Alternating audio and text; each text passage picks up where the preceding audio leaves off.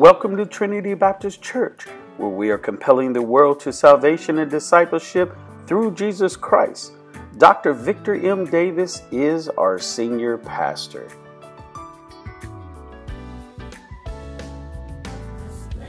These are your announcements for Sunday, September the 1st, 2009. Govern yourselves accordingly. If you would like to assist the Trinity Transportation Ministry with driving the church van on Sundays, please call the church office at 614-258-9583. Leave your contact information. Mr. John Caslin will be in touch with you. If you're interested in joining the 2020 census team, cards are available in the back of the sanctuary with information.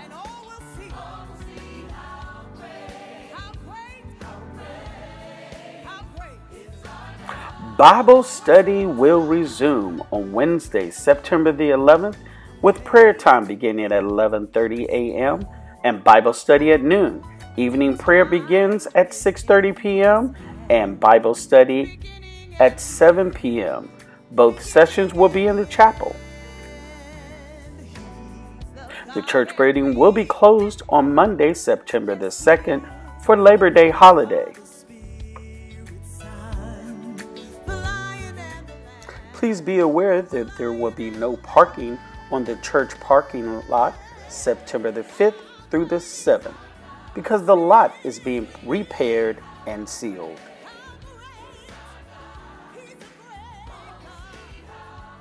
Giving made easy. In addition to giving your tithes and offerings on Sunday morning, you can now give your tithes through our website, mobile app, or in person through the venues of PushPay, PayPal, and Givelify. Please be mindful that there is no food or drink in the sanctuary. We want to keep in prayer our sick and shut in. Brother Walter Brooks is at M&M on East Main Street. Sister Diane Dixon is at Riverside. Let's continue to keep in prayer the families of Dennis Jennings, cousin of Reverend Thomas Toney. Service will be held at Trinity on Wednesday, September the 4th, with visitation at 10 a.m. and the worship service at 11 a.m. We also want to keep in prayer the family of Candaris Cox. He is the cousin of Brother Jimmy Mitchell and Sister Diane Ford. Our new streaming provider is Sunday Streams. For more information, check out the flyer in the rear of the church.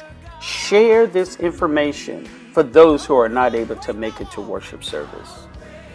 Words to live by. Daily inspiration for spiritual living.